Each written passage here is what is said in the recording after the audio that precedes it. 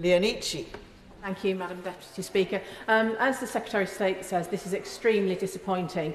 But when I talk to constituents in Great Grimsby, if we were going to actually describe this in an emoji, I think it would be the rolling eyes emoji, because we expect nothing other, sadly, of French politicians to do this to us. Yeah. But this is extremely concerning, not only for the trawlers in Grimsby, but also our fish processors who export out. But we need to make sure that we are balancing in what we're doing, but also to make sure, as other colleagues have said, that we are being robust, and that can he assure me that he is going to say to the EU and to France that we won't be bullied, and it's about time they started working with us as allies and not enemies. Secretary of State. Madam Deputy Speaker, we've been clear with the European Commission that we are abiding by the terms of the Trade and Cooperation Agreement and expect them to do the same.